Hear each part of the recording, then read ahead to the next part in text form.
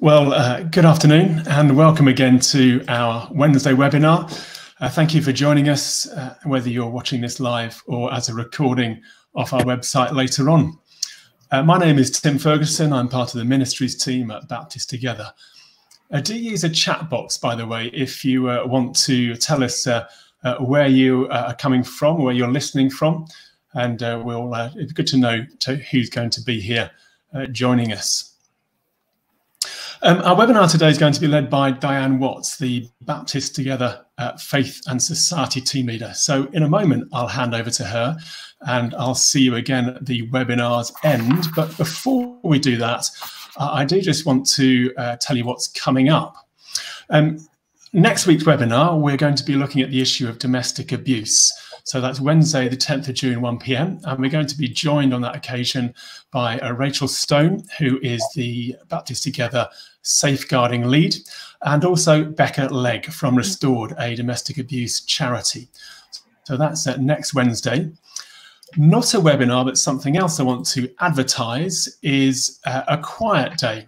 Many of you might be practiced at going on retreat, but you may find your local retreat centre is closed at the moment. So we're hosting an online day retreat, well, from 5 hours anyway, from 10 a.m. to 3 p.m. And they'll be split into 5 sessions. There'll be an introduction and then some activity for us to go away to use to pray and reflect following that introduction. That's going to be led by Jeff Colmer and Beth Powney. And the details, as usual, are all on our webinar page on the website. Do have a look. And I also do just want to advertise last week's webinar. So if you didn't hear Paul Fiddis, Sally Nelson and Anthony Reddy talking about what we are as church during lockdown, how do we do church in the virtual world, and theologically, how does a church change or not change according to our circumstances? Do take a listen to that recording from last week's webinar. It was a great conversation. I recommend it to you. But I'm going to clear out of the way and hand over to Diane, who's going to introduce both our topic and also our guests. Hi, thanks so much, and thank you, Tim, and welcome to everybody. It's a delight to be able to join you this afternoon. More delightful is the fact that we are joined by 2 people to help us negotiate what is a really important topic, particularly relevant at the moment, and one that I think many ministers and people within churches are facing. So I'm joined by Vania John-Baptiste. She's a Baptist minister and has currently a bereavement counsellor too. And we have got to that. Thank you. So hi Vania, it's great that you've been able to join us today, and also Pete English, who is working for the Listening People project as part of At a Loss. And I know he'll say a little bit more about that and give some more information on that and some of the resources from that too. So welcome to both of you. The aim really of today is to be able to not just share stories, and we're going to be doing some of that too, about bereavement and about grief at the moment, but also to explore some of the issues around bereavement, grief and loss, particularly at this time. And wanting very much to be able to ask the questions, well, how does that help us to respond practically to some of the issues that we're facing in our churches and in our communities? So we really need to hear what it is that you want to know, what you would like us to talk about. So please do use the live comment box to ask questions. If we don't pick them up during the session, we're going to have a nice good slot at the end. So anything that you want us to reflect on, to talk together about, it's very important to hear your voices. How we can help is the focus of what we're talking about today. So first of all, welcome Pete, welcome Vania. Pete, do you want to just say a little bit about the Listening People and what you've been doing, and just to introduce yourself a little bit, and then I'll come to you, Vania, if that's all right. Yeah, thank you, Diane. It's good to be here. Yes, the Listening People project is part of the charity At a Loss, which is a signposting service for the bereaved, ataloss.org. And my main work is training churches and youth workers to support young people who have been bereaved. And as a result, either of bereavement or of parental separation. Thank you. And Vania, just tell us where you're based at the moment, in which part of the country you're in, and what you're up to, and yeah, a little bit about you. Hello, Diane. Thank you for inviting me to be part of the webinar today. My name is Vania John-Baptiste. Currently, I'm the minister at Stroud Green Baptist Church, and we're based in North London. I've got experience of working with the bereaved. Previously, I worked at Caris in Islington with the bereaved, and also at the North London Hospice. I'm not there now, but I do have a background in supporting and working with bereaved people. That's great. Well, thank you very much indeed. So we're going to begin this afternoon by just reflecting on what we've, some of the terms that we've been using. So already I've used 3 words. I've used bereavement, grief, and loss. And they're quite different things, aren't they? So it would be great if we could unpack that a little bit. Vania, do you want to say just something about loss as opposed to bereavement? What's the difference between those 2 things? Well, anything that you'd like to reflect on with that? Well, as you said, Diane, some of these words, they interlink and interchange with one another.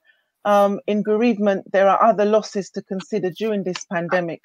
When we think of bereavement, it's actually, bereavement is what defines the loss to which the person is trying to adapt. And in bereavement, there are other losses to consider, as well as the loss of a loved one. There's a whole range of things that we need to think about when we're looking at the issue of loss. Loss comes in a variety of shapes. It comes in a variety of forms and sizes, and with different degrees of intensity as well, I'd say. And people may be also struggling with the loss of freedom. In the current pandemic, our freedom has been taken away, and people have been complaining about being prisoners in their own home, loss of routine, and what that means for people. Loss of one's job. People's businesses have crashed during this pandemic, so they've got a source of income, loss of their income, which will affect their lifestyle. So you then have the added loss of one's lifestyle. Also, the loss of one's role and one's identity can be covered under loss, and legal status is also coming under that. We also need to think about the physical and emotional aspects of loss as well. One's physical health and mental health can be considered as loss. I mean, for instance, I had one of the members of my church, if I can briefly say, who's under she's having to self-isolate initially. She's an elderly member. She's lost her routine, her structure, and all what have you, and it's starting to affect her mentally to the point that she's ended up having a stroke. So it's affected her physical body. So the mental loss of one's mental ability, and also the physical aspects of loss when the body becomes sick because of stress and because of the loss itself. We also have to do with the loss of motivation, loss of the meaning of life and the purpose of life, which a lot of people are asking a lot of questions around at this moment. We also need to think about the psychological aspects of loss. For instance, people who lose their confidence when they're facing the loss of a loved one, and what that means for them, losing one's self-esteem, one's self-worth, one's emotional stability, one's happiness, all comes under issues that can be covered by loss. So it's a really broad aspect. Also, we also need to be thinking about the spiritual aspects where one loses one's hope and one's faith, questioning, is there a God at this time in life? If he's there, what is he doing about what we're going through? So the aspects of losing one's hope and losing one's faith comes into it. And also when it comes to dealing with loss, there are 4 main phases of grief. Again, the word grief comes up, which may or may not be have a chronological order. They may overlap or switch about, but all of us must experience in some degree these 4 stages if we're seeking to move on with our loss. If I can briefly say what they are, is that okay? If I briefly absolutely. And then we might come back and unpack some of the things you've already talked about. So that'd be great if you take us through those 4 stages. Thank you. Okay. So I'm going to quote J. William Worden. He describes them as the 4 tasks of mourning. So mourning, grief, bereavement, loss, they all interlink and interchange. So William Worden describes the 4 tasks of mourning then, or if you want to say the 4 stages of grief. he describes the first task as being able to accept the reality of the loss. And at this stage, people can be in a stage where they're in denial. And the symptoms that can arise from this is the shock, the disbelief, the sense of unreality. Is this really happening, or has this really happened? And the method that would probably take them through is helping people to maybe face the loss. For example, taking them through various rituals that perhaps they might need to go to. And also really just the simple basic thing of providing a space for them to talk about their loss. The second task that Worden describes is helping people to work through the pain and the grief of loss. And this is a really painful stage in the grieving process. And symptoms that can arise from that is anger. You may have guilt. You may have feelings of worthlessness, feelings where you feel like you're searching and you're yearning. And what comes with that is the weeping and the raging, and again the talking about the loss. And also at that stage you're really giving people permission to grieve, because quite often you can ask someone who's grieving, how are you? And they'll say to you, oh, I'm fine, you know, how are you coping? Oh, I'm fine. But really they're not. So it's about just knowing and giving them that permission. Yeah, it's okay for you to lose it. It's okay for you to cry. It's okay for you to express what you're feeling. So that's the second task. The third one that Worden talks about is to adjust to an environment in which the deceased is missing. So this is the phase at which you start to now realize that, look, the person has gone and that they're not coming back. And this is another difficult stage, that, and the symptoms that can arise from that is depression and apathy. So how you'd work with someone if you were supporting them and walking alongside them is you'd help them to resolve maybe the practical issues of coping with their loss. That do they need help with paying a bill, or going to the post office, or going to do some shopping for them? So helping them to deal with the practical aspects, because the depression and the apathy can cause them to have a lack of energy and motivation in wanting to do anything and even wanting to move on in life. And finally, the fourth stage that Worden describes is to emotionally relocate the deceased and to move on with life. And this is the stage at which the bereaved person accepts the fact that the person has died and they're not coming back. So it's acceptance. And the symptoms of that would be the bereaved person being ready to engage then in new relationships and activities. And you would help them do that as you walk alongside them. What you do as a bereavement supporter is you'd help them to explore what those new activities might look like or what they might be. So that's very briefly, I've said it very quickly. No, thank you so much, Vania. And I recognise that we've got a short time and there's so much in that. So really appreciate you doing and taking that us through those stages. It's really helpful. And also for reflecting on that loss can be more than the loss of somebody physically, but the loss of things like job security, freedom, and so on. And of course, that will affect people in different ways, won't it? And Pete, I wonder if you want to say something about loss for young people at the moment, because that's been very much in your area. Would you like to just say a little bit about what you observed? Yeah, I mean, just agreeing with everything that Vania had said, and just thinking about young people. One of the things I think about young people is I think about my year 11s, you know, just about to do their GCSE. Suddenly they're not, you know, working all that time. And loss and bereavement. Bereavement means to be robbed of something or somebody. And, you know, many people, and the thing about this current situation, we're all in it together. So, you know, we're either not going to the church office, or things have changed. And William Worden talked about adjusting to a new reality and accepting new stuff. Well, we're in this as well. So for young people, getting their heads around this whole change, for anxious young people, it's great. I don't have to go into school. That's a good thing that's changed. But then I'm stuck at home with these people that one of the tasks of a teenager is separating from your parents and spending all your time with your friends. Well, they couldn't. And then you throw a bereavement into that pot, and it's a really difficult time. Okay, so in terms of practical help, Pete, what sort of practical help can youth workers, pastoral workers, ministers, community workers give for young people at the moment, and I do say at the moment in the context of being in fairly restricted environments ourselves. What sort of just one or two things that you think practically we might be able to help with? I think for youth workers, just maintaining contact is really important. I mean, there's a lot of safeguarding issues around how you communicate with young people, but 318 and Youthscape have got some great guidelines around that. Recognising that not all young people want to do Zoom meetings. We've lost a few. And so it's finding other ways, you know, sending a card, whatever it needs. We posted out battery operated candles, you know, those ones you get out at Christmas with the flickering flame, and we light those together in our youth group. Practical help. I was thinking actually, for churches, get in touch with the crematoria staff and the funeral directors, because they're having a tough time. Just send them a box of biscuits or do something, a card. But for young people, maintaining contact. Many churches are doing great stuff. You know, they're doing their online youth group or whatever. Just keep doing what you're doing. Recognise you will lose some because they don't want to be online.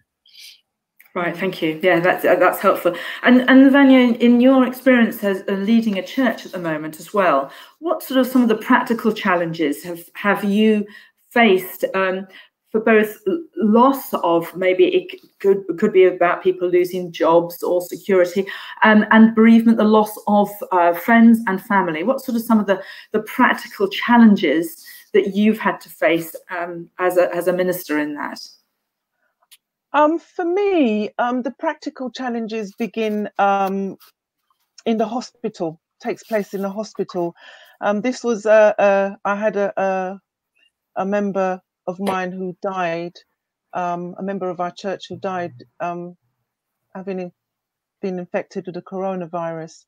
And when the patient died, the family were not permitted to view the body, nor were they permitted to take part in any practice that brought them into contact with the body. I spoke with the daughter of the deceased, who informed me that her mother's body was placed in a body bag and with just a label attached to it. And she wasn't even sure that if it was actually her mother that was actually in that bag. So this was quite traumatic for her, and also the nature of a mother's death has been quite traumatic and has made everything doubly difficult for her. And I think it's hindered the in how she's processing her emotions and her feelings around her loss and her grief. Following on from this, we also think about the practical challenges of arranging a funeral, and you know, with the food, there's so many restrictions when it comes to the arranging a funeral now during this current pandemic. You're only allowed a limited amount of mourners to attend. The committal service usually provided for mourners the opportunity to let go of the person who's died, and helps brings home the reality of their bereavement. They're not being able to do that because there's just a limited amount of mourners. And I also believe that in viewing the body, this help makes the death more real for the individual. And so the prevention from them doing so can hinder the actual grieving process itself. So really it's around arranging the funeral and hospital visits and all of the restrictions that are around that has posed a real challenge for myself as well as a minister, but also for the people that I've been talking to who are experiencing bereavement at this time. Yes, thank you.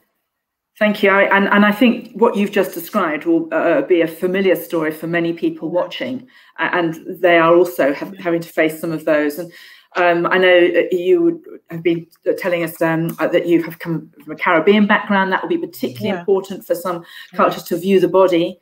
And I think it's being aware of that, isn't it? Yes, in absolutely. Some of those challenges, are there things that you can suggest that people can do, not to make it all right, because of course it's not going to be, but are there just little things that could be done, maybe just being aware of something or talking about it? Are there things that you could suggest that negotiate some of these difficulties at the moment? I think what I've found helps is that finding time to actually talk, because when you think we're under all of these restrictions, we can't do anything else. We're so limited.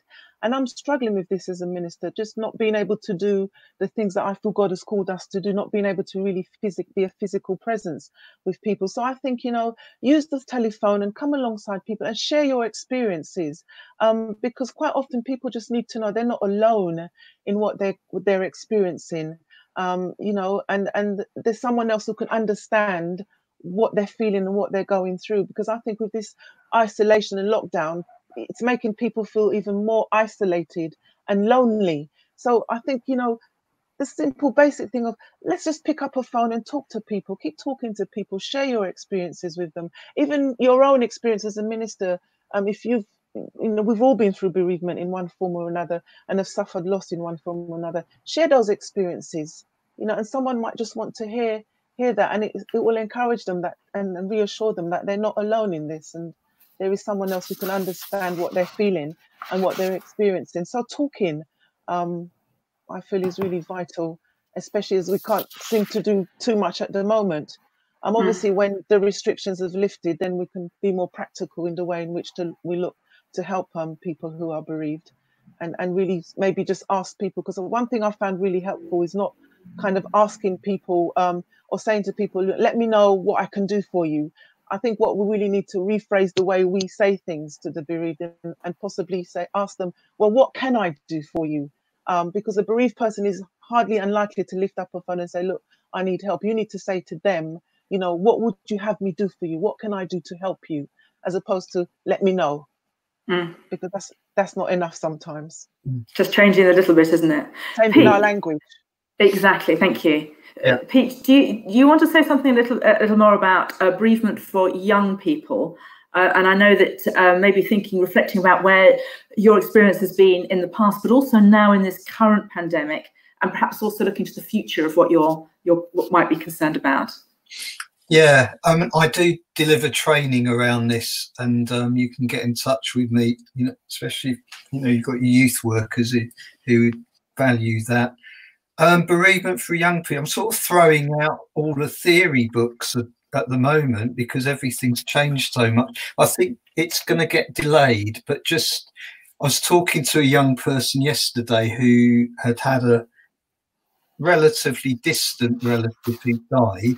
And they were asking me what will happen to the body because the funeral's been delayed, and she said, won't it get a bit smelly? We had this conversation about just telling her in factual terms what happens to a body, and she said, oh yes, it goes into a sort of refrigerator. I've seen it on these crime programs, and that sounds really like, oh my goodness, she was sharing this with a young person, but that's what helped them. They needed to know. So it's important that we encourage families to talk. I mean, I run listening people, you know, so I'm bound to say that, but talking honestly and using the proper terms is always, you know, with young children, you know, grandpa hasn't fallen asleep, Jesus hasn't taken him, you know, grandpa has died, using the words, yeah, things like that, really. I've written a journal called Tough Stuff for Bereaved Children and Young People. Would be appropriate for, say, 11 to 14-year-olds, which that's available. Okay, yeah. Thank you. You talked about, you think bereavement might be delayed for young people. What do you mean by that? What's your concern, and what should we be looking out for in the future in that case? Some of my concerns are that it's not possible to go through the rituals. Vania talked a little bit about this. I'm just looking at some notes actually that I pulled off. The psychiatrists are expecting there will be issues around this, and it will make grief complicated because traditional grieving rituals, saying goodbye, viewing and burial of the body are absent, and physical social support is lacking. So those types of things, I think, are going to just put things on hold a bit, and accepting Vania talked about William Worden, you know, accepting the reality of the death. You know, if you're watching a funeral on your TV screen because it's being streamed, I wonder if it will sink in that it's actually happened. So it's so hard because we don't know what's going to come out. We need to be prepared, but listening all the way through, listening is the thing. Right, thank you. So in that terms of being prepared, and obviously there's been a lot of planning, people are thinking about, you know, the future, and as well as having to inhabit the space we're at. How can we plan? Can we plan? Can we be prepared for what might come if we don't really know what's going to come? Or are there things that we could be looking out for? I mean, I wonder, Vania, if you could say a few things that perhaps it would be helpful to be looking out for in the future if bereavement is delayed, or as loss begins to really kick in a little bit. I think first of all we'd need to start out with listening to where the bereaved people are before we even start to think about making plans. Think about where they are, because even now, as I kind of today, I know someone who's kind of walking with guilt because they weren't able to give the deceased the funeral that they wanted. They weren't able to honor the person and celebrate the person's life. So they're walking with guilt, which they shouldn't be, but they are. So I think the first thing that we'd need to do again is about just listening to where people are at, and then maybe look at how we can put things in place to help them move on. And maybe it might be just to start to go to think about the 4 tasks of mourning and the stages and the process, because it's different for everybody. Grief is, people experience it differently. So I would begin with maybe, you know, looking even within our congregations and our communities, where are people at, before we can even begin to consider how we can move forward and how we can help them, because there are many ways we can think of helping them. We can set up support groups, refer them to counselling, but I think we need to, when we go back to our churches, meet with these people, talk with them, listen to them, see where they're at, and then see how we can best help them and take the steps on from that. So listening is going to be, we've heard it time and time again, that we don't have all the answers, but we can listen and help build from there. Pete, do you want to add to that at all? Is there anything you particularly want to just thinking about the future? Yeah, I think there is stuff out there. I mean, bereavement care awareness training run by Loss and Care for the Family has been around for years. That is being done online, so there's more of it being delivered. It's all on the Atalos website. There are online bereavement courses now. The bereavement journey course, originally run by HTB, but run by Atalos, is out there. I love what St Paul's Cathedral has done as far as almost like a online remembrance book. So pictures of the bereaved are posted onto the website. I've given Tim the link to that. Being ready and just listening. And we can't fix grief, you know. It's so tempting. A lot of training is around this. Just listening is the thing. It's not, oh, I know what you've been through, etc., etc. You know, it's just listening and not having to, even as Christians, not having to feel we have to add a Bible verse, you know, to what they've said. Yeah, it's permission to just to walk a journey with somebody, even the virtual walking, if we can't be together now, and I think that might be for a little while in the future to see how things go.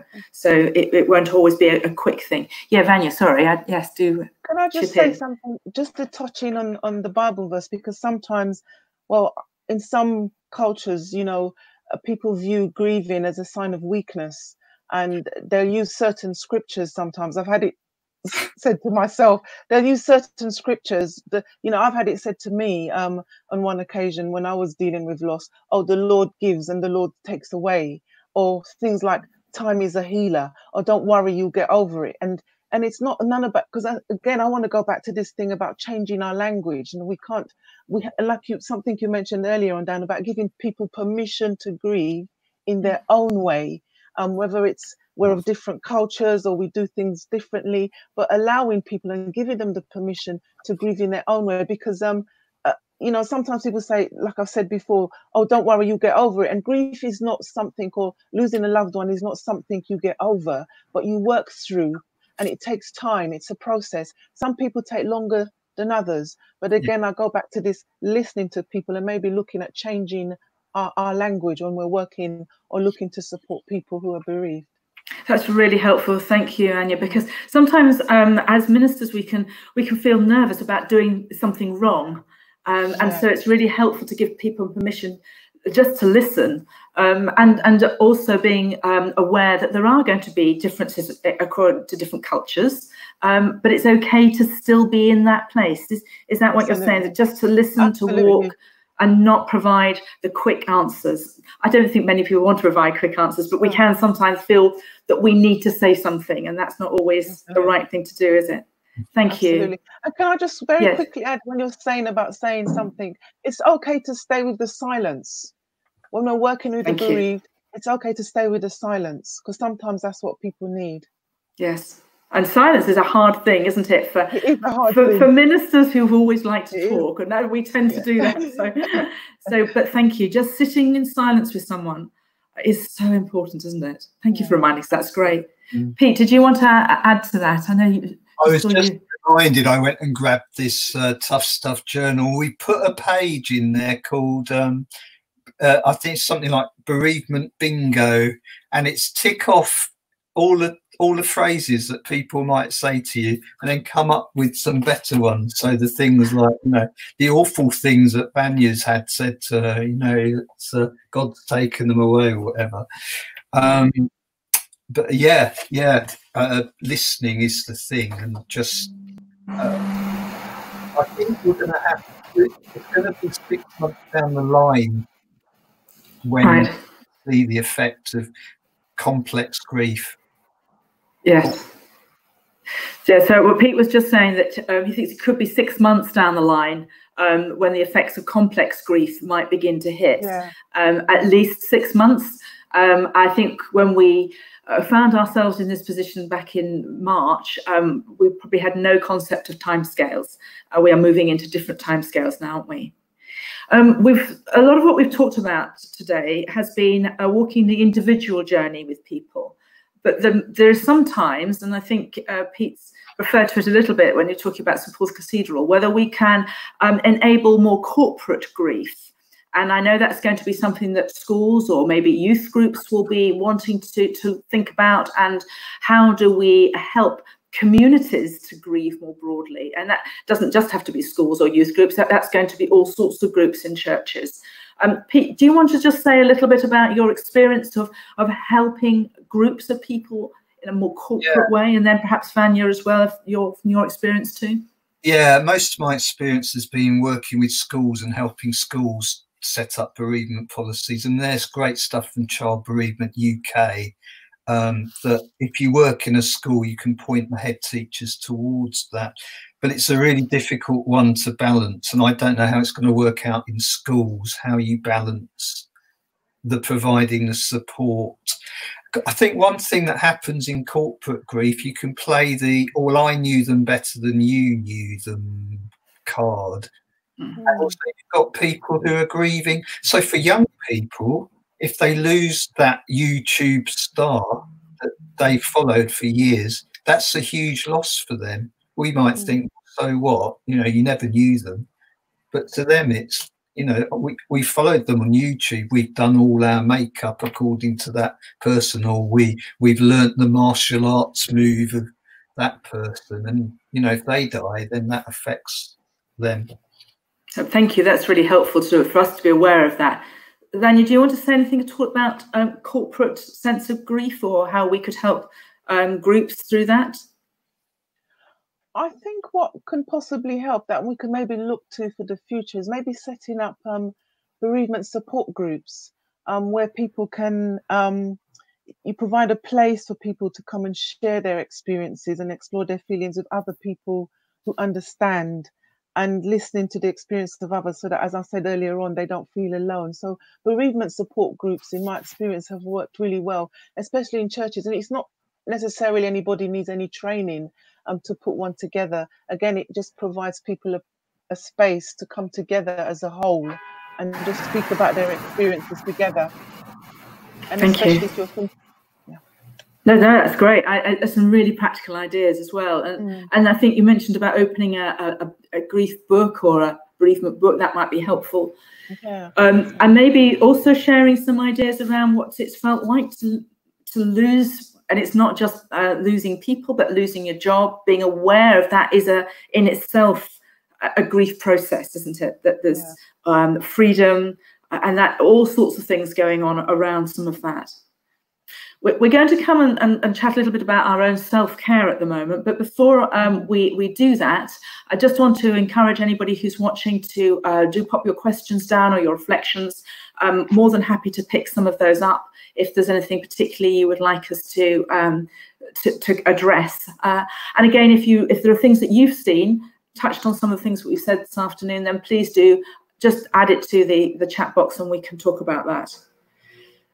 Vania, you mentioned right at the start that actually we're all, I think you both actually mentioned this, that we're all in this together, that we're learning together.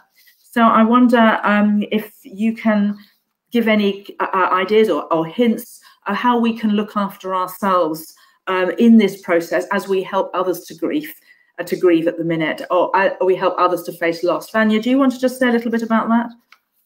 Yeah, and what I found with this current pandemic as a minister is that we've not had any kind of training to help us to deal with bereavement in this kind of environment, and we've had to kind of learn as we're going along. We've had to hit the ground learning and be learning new things. So that in itself has been a challenge. So what I find that in our desire and willingness to kind of serve others, we can end up taking on more than we can cope with. I would say that we need to be mindful of our own limitations, be very mindful of our own limitations, be aware of our own coping mechanisms. And if those mechanisms are not in place, we need to find alternative coping mechanisms, because this is quite a heavy burden on ministers at the moment. Well, on everybody, the whole country and the whole world. And I'd also say, seek help and support for our own anxieties and where necessarily, and not to be afraid to ask for help. Sometimes we're carrying the world on our shoulders. We think that people think we're super spiritual beings, and we're not. So be kind of humble enough to just say, look, I need help. I'm not coping, and know where to go for help, and talk with one another, share one another's experiences, talk about the things that work and the things that are not working. And again, it's about us sharing and letting each other know that we're not alone in whatever the struggle is, but talking and connecting, obviously doing the things about taking care of one's health, the basic things of eating well, sleeping well, making sure we get regular exercise and resting, and the most important thing of all is spending time, restful time, in the presence of God. Yeah, it's the basics, isn't it, that sometimes when we get very busy we forget, and it is the exercising, spending time with God that gets pushed to the back when everybody else is calling on our time. And thank you for reminding us of that. That's really helpful. Pete, do you want to say anything a little bit about how we look after ourselves in this time, as we help to support young people too? Yeah, I think is a tendency. You think you'd be a superhero and you can look after lots of bereaved people, and we just can't. We're all different, and our ability to cope differs from person to person. I found I subscribed to the Association of Christian Counsellors magazine, and they had something on self-care, and they had this questionnaire about compassion, fatigue and burnout, and I put the link will be on at the end of it. But I went through this with my supervisor and just checked that I wasn't burning out, that I was still coping, that I wasn't suffering secondary trauma from what I'm hearing. Really useful questionnaire, but you need to trust the person that you're going to go through it with and be accountable. But we'll check. Thank you. So some really helpful ideas about finding other people around you to support you at this time as well. And it sounds like those are mutually supportive relationships as well. So you can have those friendships, you can phone up someone and say, actually, this is how I'm feeling today. We have one question coming in from Mandy, asking if you have any particularly good models for bereavement groups. Just general things, nothing particular, but are there particular things around bereavement groups? Pete, did you want to say anything around that? I've just joined for the first time the online bereavement journey group, and they're smallish groups, but they were full. There was a waiting list for people to get on. It comes with a guest manual. Online bereavement journey. It's the bereavement journey. It's the bereavement journey. Okay. It's on the Lost Hope and the At a Loss website, but really good. About 6 people, and they're split into the person that you've lost. So the group I'm helping with, they've all lost a child at whatever age, so they all have something in common. Thank you for that. Thank you, Vania. You talked about bereavement groups previously. Do you want to say anything a little bit about that that you've seen work well? I don't have any models to hand at the moment, but I have seen where they do work well, and people have come away feeling very positive and very encouraged. But I think one of the main things that they come away not feeling that they're not on their own and they're not struggling on their own. So, but I haven't got any models that I can give to you today, but I can let you have them. Thank you. When I dig them out. No, that's really helpful. Thank you. I think one of the things that you said, Vania, was actually you don't need any special training to get a group of people together in a room for a cup of coffee and encourage them to chat and begin to talk about the. Do you find that some people find it easier to chat than others? Because we're thinking about when we're talking, we're trying to encourage people to talk. Not everybody wants to talk, do they? Not everybody might want to join a bereavement group. There might be some people who are just not joiners. How have you found helping people for whom actually a bereavement group wouldn't be probably not what the thing that they would want to necessarily do? Well, as a bereavement counsellor, I provide them with one-to-one bereavement counselling. But I think if you're not trained, and you may want to think about just helping people with the practical aspects of the things that they need doing, looking and seeing where they're at in the practical sense and walking alongside them and supporting them that way, that in itself speaks volumes. But if you're not trained, I think that's the way forward, is just, what does this person need and how can I help them, and can I walk alongside them to help them do this thing? And then what you find is, as you're walking alongside them on a one-to-one in that sense, in the practical sense, they may open up to you, but it takes commitment as well. We need to be kind of committed to doing that. It's not just about asking people how they are, and it takes commitment, and it might be that you need to walk alongside them in that journey for a while. I may need to go to the shops with them for a while. I may need to help them to do their shopping or whatever it is for a little while, and just being there for them in that practical and physical sense.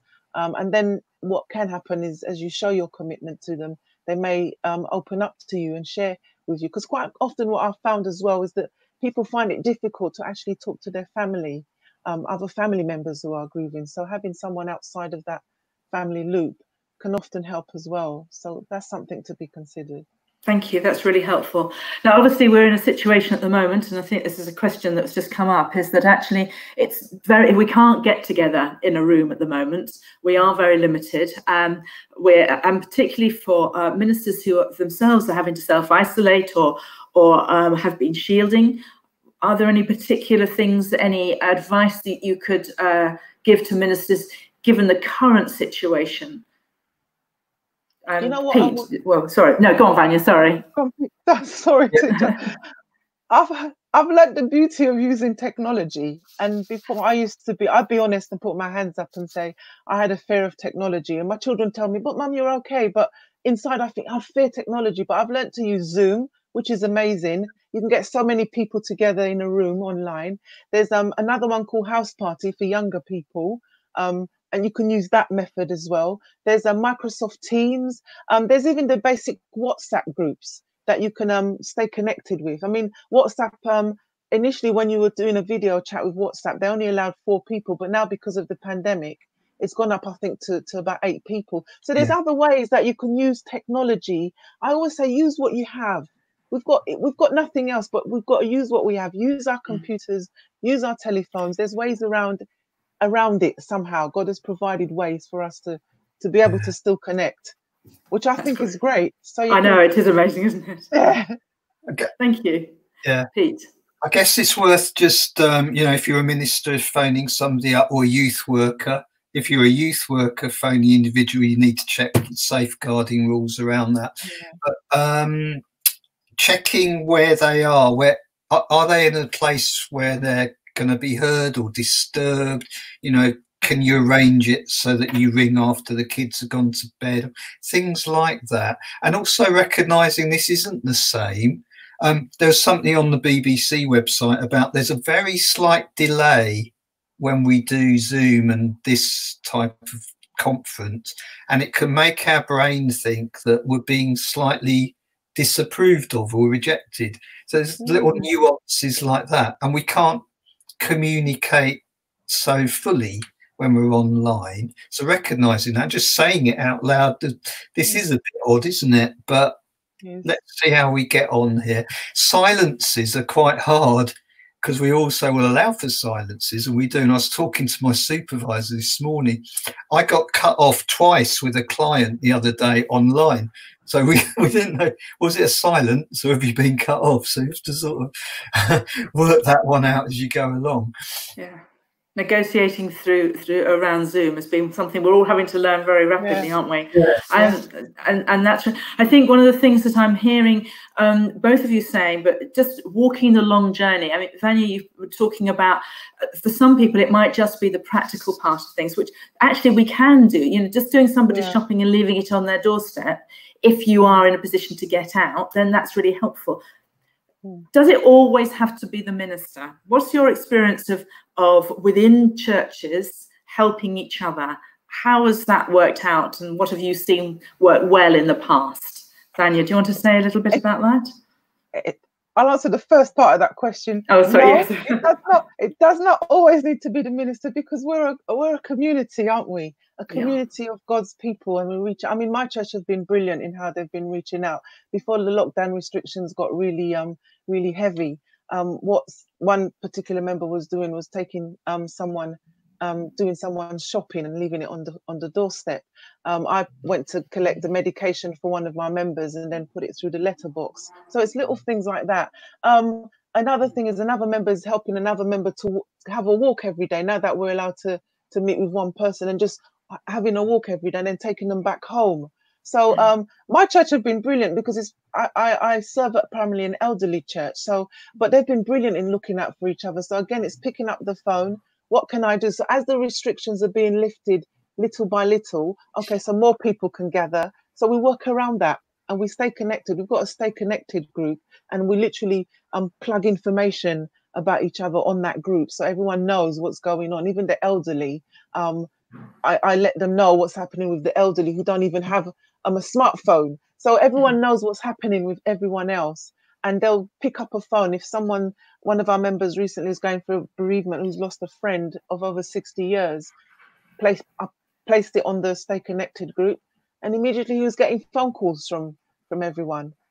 So it's again, even if you haven't got the modern form of technology, as with my members who don't even have a smartphone, just ring the house phone. There are ways to connect with people, and we need to just keep doing that and letting them know that they're loved and that they're still in our thoughts. And it's just something really simple as that, isn't it? Thank you. It's that simple. Yeah. Pete, did you want to add to that? I just wanted to add that the support mustn't stop after, up to the funeral, great. What about after the funeral? First anniversary, what about the 4th anniversary? Must maintain some form of recognition that this is hard. Absolutely. Yeah. And I think that's been a theme that we've heard come time and again, all the way through what you've both been saying today, is that it is walking the long journey with somebody, isn't it? but not giving them all the things of what they're going to do or what's going to happen, but just being there as a support and listening. We're drawing to a close now. I mean, is there anything that we've not covered, something you'd like to share or to say as we close now? I don't know if there are any other questions, if anybody wants to get in, but hopefully this has given an opportunity for thought and for reflection for others as well. Pete, is there anything particular that you wanted to finish on? Look after the youth workers. I've had 2 not connecting with my church nationally, in tears on the phone, feeling quite isolated. So just, make sure your youth worker, if you've got one in your church, are doing okay. Thank you. Yeah, thank you very much. Just think another question, sorry. I think we've got somebody who is talking about sorting out a funeral and how hard that is. And it's very difficult about just seeing that. I don't know if any of you are able to pick up some of those questions. Doing funerals is a really hard one, isn't it? The minister was in the drive and the hearse in the road for a few minutes. It just sometimes driving past the house makes a difference, doesn't it? That's helpful. Thank you for that. Yeah. Vania, is there anything particular that you wanted to raise, to say as we finish?